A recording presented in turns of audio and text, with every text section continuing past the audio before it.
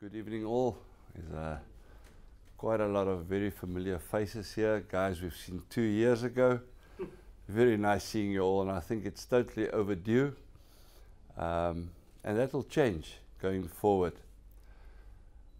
We're going to make a bit of a combined effort here tonight.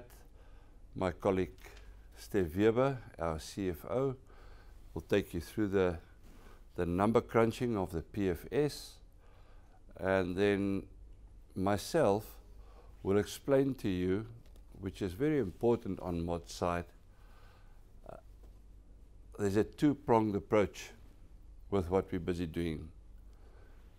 Doing the definitive feasibility study, which is a full-time job, hell bent on it. I've explained to quite a few people this afternoon the timeline in which this has happened since discovery to where we are today is actually unheard of. But it's done to a very high standard. Maiden resource, scoping study, straight into a PFS, straight into a DFS. And I think that alone speaks for itself, because MOD and T3 project has ticked all the boxes from the beginning. A nice image of a rhino, and that means Chikudu in Setswana. So there's a method to the madness here. And by the way, Alex, your timing is perfect. I remember last time everybody was so hungry to rush off and go and eat. Hats off. Chikudu, operating company in Botswana. The normal disclaimers, which we won't waste time on. PFS cautionary statement, released 31 January. And by the way, you guys are looking at what we've presented throughout Monday to Friday in London. Seeing, I think, Stef, it was more than 45 investors. I mean, the main takeaway here, market cap is drifting around 100 million. The important thing is here, this area. The spike, first spike, discovery hole. Second spike, drilling. Third spike, releasing the scoping study. And then it's just been drifting forward. A couple of reasons for that. Couple of reasons for that, and the main thing is there's not a lot of excitement in doing a PFS and a DFS. You've got to go through the motions of the infill drilling. You've got to go through the motions of drilling metallurgical samples, water work, water bores, a bore field, geotechnical samples to establish how steep the pit walls are going to be, and then there was a lapse from the environmental side where the rigs couldn't get onto the exploration side. Very simple to explain that. From the government side, the lady in charge resigned on day 60. So the whole process had to be started again. So both the Botswana government and MOD is learning through these processes, with Janse sitting where it's sitting, never having had any exploration or mining activity in its area. We're getting the hang of that, and you'll see why when we start talking about T20 going forward. Experienced team on the ground, cashed up to $23 million. And I think the main takeaway there is our border management, Australian Super on the book for 9%, Metal Tiger, our JV partner, 30% JV partner at 6%, and the only outstanding one there is recently, since last week, Lin from Singapore and Hong Kong.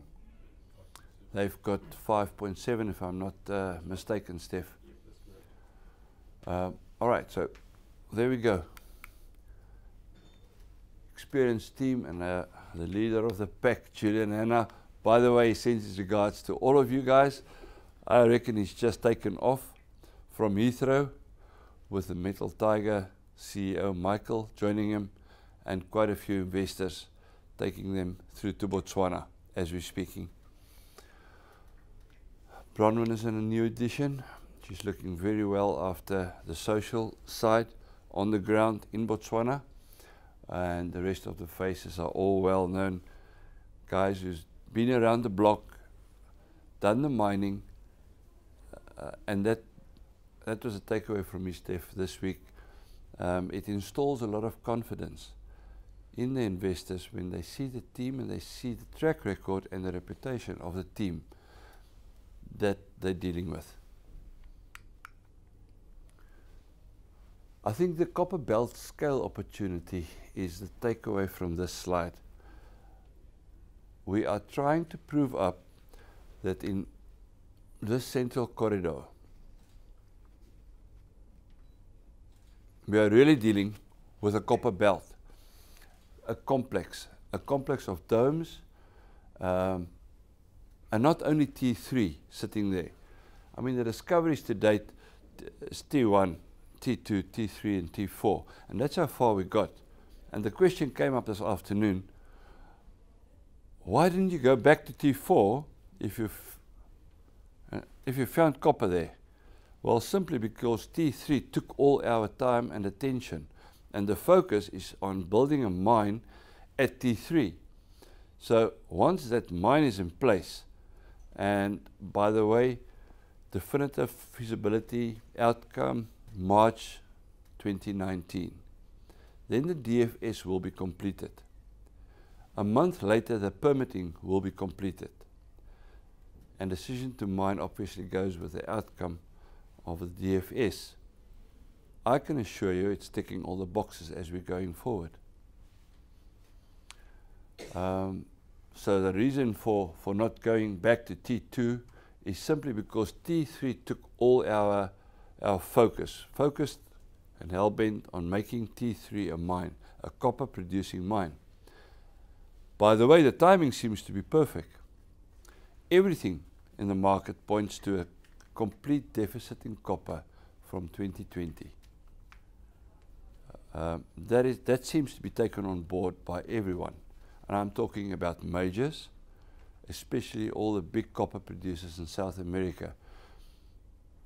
Became very apparent and very clear during the World Copper Conference that those guys are battling.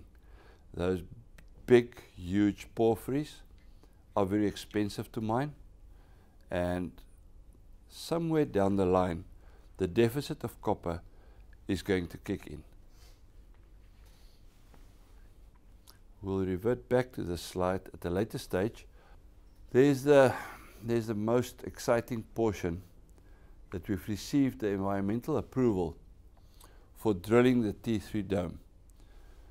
All of us in the company have been waiting for 6 months for this to happen. And I think it was on Tuesday, Stef, that paper got signed and the rigs are on site. As we're speaking here, we have got at least 2 rigs already onto all the interpreted domes, which we'll show you, but we waited quite a while for this environmental approval to get out there and prove up that we're not only dealing with a T3 copper mine, we're dealing here with a copper province, and that needs to be shown up. Because in many ways, all the work done to date is completely new and out of the box. It is something that's not been done before, and we can go back literally 25 or more years. The Anglos, Discovery Metals, our neighbor in blue, Kuprick Canyon Capital, BHP was there, and they haven't had the success we had in such a short spell of time.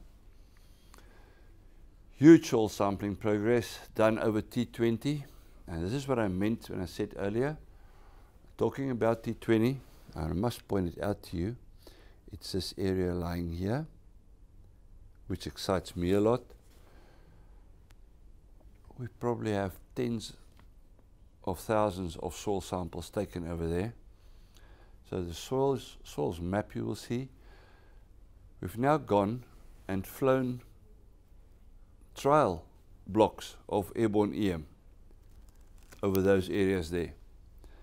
That is so exciting, the results from these small trial blocks we've flown, that we've decided to do a real proper block of airborne EM over the T20 dome. Except for that, the access agreements with the farmers are in place. The EMP has been submitted because of what we learned on the T3 dome. We all know it's taking at least 3 months to get the environmental approval on the environmental management plan. So submit it early, and by the time that the interpretation of the airborne EM is done, everything is in place to go and drill those targets. And this is, I think, where Stef will be kicking in. Maiden Resources is just, you guys have seen all this, 28 million ton upscale to a 36 million ton resource. And then the news flow. News flow is to assure you that in June, which is a month from now, we will have another updated resource, and we'll explain to you how it was done. No numbers available yet. Have a good look at this. You'll see it. Resource update due. DFS is just going through the year. That's on a T3 pit. T3 underground drilling. 2 dedicated rigs to that at this stage, and it's growing. Stef will explain to you feeding and the reasoning behind carrying on with the T1 underground, exploration on the T-Rex dome, all the other domes that we discovered, DEA approval done, drilling has started there, T20 dome, trial airborne EM, DEA approval, and then T7 domes. And now Stef, if you wouldn't mind. Stef Weber, CFO from what? Thank you very much, and I had to answer 1 or 2 questions earlier. This is not a Chelsea shirt, but they have won the FA Cup for those that don't know. So Chelsea's won the FA Cup. Yeah. But so the T3 project and the outcome of the PFS. So it's the base case is a 2.5 million tons plant, and then we've got an expansion case option. It takes us to a 4 million tons per annum throughput. So base case will give us a production on average of about 23,000 tons of copper, and an expansion case about 30,000. Capital is about 155 million, and we've got a slide. The next slide will go into a bit of detail on that. So if you compare that with other copper projects in our production, it's actually a really low capital intensity, and it's just simply, and Jacques can add to this, because it's quite an easy, simple operation, very clean con as well that we will produce. Base case give you nearly 9-year life, and expansion case 12 years, but look out for the updated resource that will release in June that probably will push some of those numbers up. Quite a low stripping ratio, less than 5 for the base case, and then if we do the expansion case, it reduces to about 4.2, so that's reasonably low. If you compare that what Discovery did just in the eastern part of the belt, where it was much higher. Just some of the financial, really a robust little project, and as Jacques said, this is hopefully for us just the start. This is only 25 squares of the 12,600 square kilometre land package that we've got. And I mean, if you look at it, sort of other copper provinces in the world, to sit on a land package of 12,600, which we think is quite prospective, that's quite unusual. If you're in Canada, the USA or other places, it probably would have been 3 or 4 companies work on it. So we're quite fortunate in something that we've got 12,600 squares that we think is quite prospective. But back on the financials, really strong financials. I'll just highlight a few. NPV of 280 million US. At a base case and expansion case of 400. That's done at an assumption of a copper price that's $3 per pound long term. So I think I think we all agree we're all bullish on copper. Copper's now around 310, 315, and it's probably going up in 2020 and later. So I think that's quite achievable. So potentially upside on that NPV. EBITDA is more than 700 million US on the base case, and if you do the expansion case, it's a 1.1 billion. So really neat little startup project with really strong financials. IRR is nearly 40%, both base case and expansion case. A pretty strong payback of 2.7 years. We do the expansion case, a slightly higher payback, and the reason for that is that in year three of production we'll incur all the capital, the expansion capital, which is about $37 million. So that just pushed the payback out, but it increased obviously the financial viability, pushes the NPV up and the EBITDA and all the other financial metrics considerably. There's the capital cost, like I said, 155 million for the base case. The major numbers there is the processing plant, clearly it's going to be the major item, 61 million, we've got 9 million in for tailings, infrastructure 18 million. Given that it's the PFS stage only, there's a 15% contingency, comes down to about 17 million. And another major item, we'll have up a nine months pre-strip program. So the mining pre-strip cost is 34 million. That is something we'll look at very closely during the DFS. We'll see if we can drive this capital number down even further from where it is, clearly in a sensible way. And there's the additional capital. If we do the expansion, 37 million in year three, but obviously with substantial upside. Our cost is quite low, about $1.22 per pound. So the copper price $3, you can sort of see that's quite a nice margin. There's going to be a lot of focus during the DFS, but also when we're in production to drive this down to about $1 per pound. And you can just work out obviously the margins at a copper price just of $3. There's 66% margin. So with a lot of focus, we can drive that down further, especially maybe mining costs. There's a lot of mining contractors. This is going to be a big contract if you look at the pre-strip, and also a life of mine of 9, potentially 12 years. So a lot of mining contractors, especially out of South Africa, that is keen on business. So I think we can come to a really good outcome that will help our mining costs. The only other comment that I'll make just on this slide, so the 155 million capital, how will we fund it? Well, probably if you look at the capex, you'll add working capital and a bit of overrun facilities that you normally do. So it's probably a number between 180 to 200. We've run the debt capacity after the PFS. The debt capacity of this project is really high. Having said that, we'll be really prudent in the way we go about it. We won't overly gear the company, but the possibility is there. We've got already 12 financial institutions, banks and alternative debt funds that's talking to us. They're all over this project. The European banks, the South African banks, and the traditional suspects when it comes to alternative debt. Already some of them trying to put pre-construction financing in front of us. It's just too early, but really a lot of interest. More than half of them is already in the data room and showing a lot of interest. On the debt side, very comfortable that we're going to fund it. If you then look at the sort of the equity side, we've got a really strong base in Australia, very strong support. We've got Aussie Super on that. I think you all know it's a really large fund, 9% border management, 14%, a lot of support from the East Coast. Recently, with our 18 million placement, we've expanded into Hong Kong and Singapore. Jacques mentioned that we've got limb mining on for 5.7%. Them going substantial is also going to attract some additional funds out of Singapore specifically to contribute. So they will certainly be involved. And then the additional thing we're looking at is London. We've had a few visits to London last year, and also during this week. I think we've met with more than 40 companies.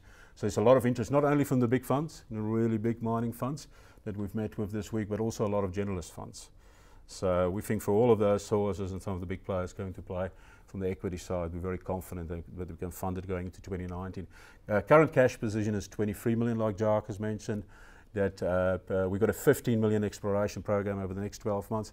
The bulk of that's going to focus on the T3 Dome complex. That just looks really exciting, and then we're going to go into the T20 Dome complex and prove up this copper belt we've got. Feasibility study to complete the definitive feasibility will be another 5 million. So we've got enough funding to take us through to decision to mine and continue aggressive drilling program in conjunction with developing this really nice little startup project. I'll just make one point here, Jacques, and then I'll give it probably over to you. So just on the production profile, you'll sort of see we sort of round, and you look at the base case in orange, we're around sort of the 25,000 level. If you do the expansion, on average it takes us to 30,000, but there's years where we've got really high copper in the con, it will sort of be 35,000. We want to build this T3 is just the starting project for us. We want to build this to a mid-cap company, and that means we need to get us to 60,000 tonnes per annum. So how are we going to do that? We think there's a lot of potential in the T3 underground. There's a bit of potential. We've already got a small resource in T1. We're drilling and teasing that out with 2 drill rigs at the moment, so that can easily add, we're confident, that another 10 to 15,000. So that takes you to 40, 45, and then there's just huge potential in the T3 Dome complex. I mean, I'll get Jacques to talk about. There's some really nice slides following about the potential. We've got 7. We now talk about the T3 Dome complex, and there's 7 domes within this dome complex. I'll probably leave it there because it's dangerous when the bean counter starts talking about geology. But Thanks, Stef. All right. Any slides? The one you're looking at there, which is our orange and blue, I need to remind you that that was based on the PFS numbers that came out during the resource of August 2017. So that what you see there hails from 6-9 months ago. Obviously, the updated resource next month is going to change this picture completely. Base case expansion case, we're going to do it fast and snappy. You see why everything is working out for us here. There you can see the pit outline, pit walls, thickness, we've got thickness, certain places 75 to 100 meters thick. At the end of the day, the decision must be made by the mine designers, which is in our case, SRK, Cardiff. They've been appointed. We're using CSA, top-notch guys from Australia who's doing our updated resource for us. Knight's pit salt onto the tailings. So for the DFS, we want to tick all the boxes and have done it as properly as possible. But you get a cross-section there showing you how it's going to change and why the mining is so cheap, because it's a simple way of mining. Straight into sulfides after pre-stripping is done. No oxides to deal with, no chrysocolla, malachite worth mentioning, which was the main reason why DML fell over. Here you can see base case, expansion case of the pit. And wonderful pictures showing what the August resource looked like with its wireframes. This is just from March, done in-house. The expanded case resource, which we should see happening very shortly. And you can see how we've teased it out to the sides. There's the important one, the T3 underground. We're dealing with at least 2 veins, dipping shallowly towards the north, both approximately 5 meters thick, with grades ranging from 1.5 to 2% copper. So we need to get 10 million tons from there, and we are very much on track to achieve that. Just the con grades, good recoveries, 93%, top of 9, and this copper con will be something highly sought after by the smelters. They can use that to blend, and no ugly minerals like arsenic and lead in it. We're talking ppms. So already Stef is receiving a lot of attention from the off-takers, even regarding the products. So it's again, that for those of you who've been to site, this is what you'll see on the road. Tarred highway, 12 kilometers from the project. Government has promised power in 2020. Because it's Africa, we're dealing and hoping for 2022. So we'll be making use of generated power. In the beginning, first 2 years, And then once the grid is there, obviously the costs are going to go down hugely. Site layout of the plant pit tailing dams. Lovely team of local Motswana workers there, very dedicated. Almonte course saw put on site for them recently. We've started with a housing complex 5 kilometers out of Janse towards the north. It's currently going to house roughly 40. It should be scaled up to 400, so the workers will be bussed in and bussed out of the town of Janse and not living on the mine.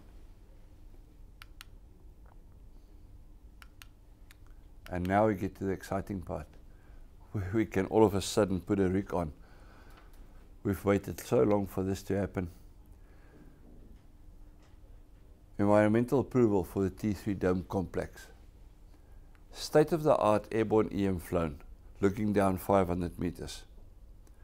CDIs created over every flight line as the chopper flew by one of the best geophysicists in the world, Cas Lotte, well known both in Australia and Canada. So the interpretation is right up there, top notch. Well, all the yellow domes that you look at there are different domal figures, which you'll see in section very shortly. This is obviously the most important one to us, this area here. Why? Because this is flown right up to the boundary with Kupric Canyon's chalcocite zone. I think I drilled that in 2010, 29, sitting right here, expecting it to plunge underneath the mud ground. And true as Bob, there it pops up. Continued up there. So I think as we're speaking, if I'm talking under correction, we've got a drill rig on A1 area drilling at this stage and a drill rig on A4 drilling west of the pit. Water bores in place and enough money, thank heavens, to drill out this whole area. Currently we are down or decided on 60 drill holes, 400 meter depth if I'm not correct. Yep. So that's how we're going to scout out the whole of the T3 dome. And I mean, you guys can think for yourself what will happen if any of these first holes do make a hit. There's little T3, mid-cap T3, showing up as a black dot with the rest of the domes around only the T3 area. I'll leave it to your imagination. We are planning, and we are talking to Metal Tiger, to accelerate our drilling on this area. So far they've contributed, lovely JV partners in all respects, but we do need to accelerate the drilling on the T3 dome. So the idea is to, next week, add another 2 rigs to site, and if all goes well, add more rigs to site, because these domes need to be drill tested. That's the long and short of it.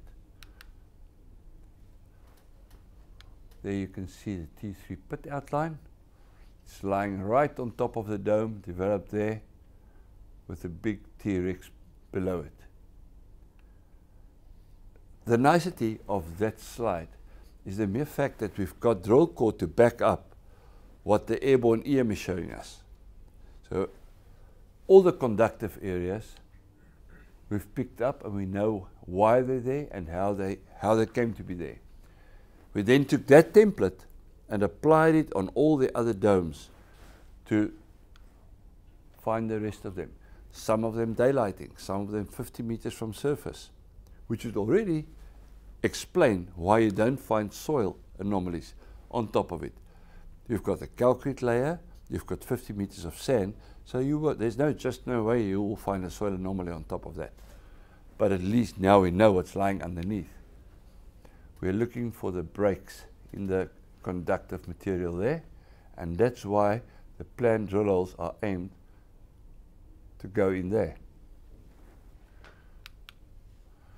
This is just a quick snapshot at T1 where we've got the 2 rigs. This is the existing resource We've actually done the scoping study on that in 2015. 2.7 million tons, 2% copper, 50 grams silver, lying at T1. We're busy to drill out this panel, tease it out to 10 million tons, and then probably move left. Yeah, left is the direction to move into. And then lastly, the T20 dome. This is exciting to me. There, right at the edge, you can see a T20, T4 target. All 5 or 6 holes drilled by Mott, found copper there. Right in the beginning, when we started the drilling campaign. Absolutely wonderful airborne EM. Since these blue blocks were tested, they were our trial blocks. 1, 2, and 3. 1st of July, the bigger area, flying the whole area, will kick off. 2-week program, $500,000.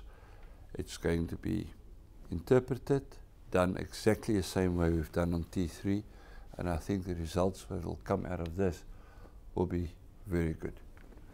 Just a little totally out of the box feature that we picked up by flying one of these trials. It appears here it's a new target. Nobody can explain why it's looking like that. Drilling will need to be done on it, that's all. Investment case, they made the drilling, there's enough drilling. This is a two-pronged approach. Building a mine, T3 on the one hand, doing regional exploration on the other hand, focused absolutely on proving up that this is a copper belt that we're dealing with and not a single little T3 mine. Thank you very much. Any questions, you're welcome.